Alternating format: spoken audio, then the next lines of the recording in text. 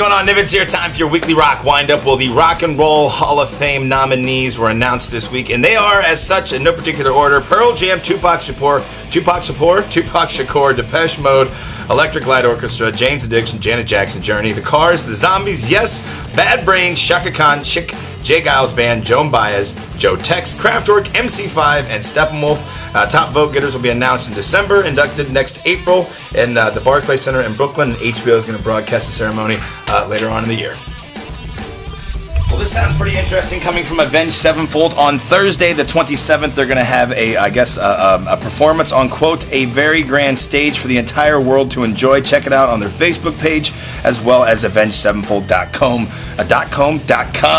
where fans will be able to watch in 3D, 360 degrees virtual reality. It's going to start at 8:30 p.m. Pacific Standard Time.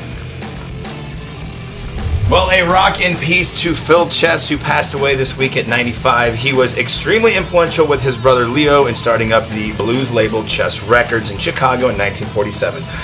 They recorded such notable artists as Chuck Berry, Muddy Waters, and one of my absolute favorite, if not my absolute favorite bluesman, Howlin' Wolf.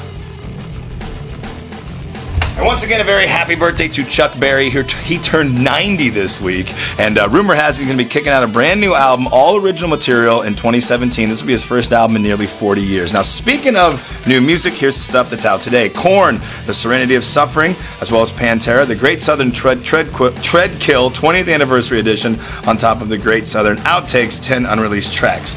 Stuff coming down the pike. Mother Love Bone, On Earth As It Is going to be basically a reissue set of works from those guys. It's going to be out on November 4th. Speaking of November 4th, you got a 24-song set, Queen on Air, which is going to have various BBC sessions.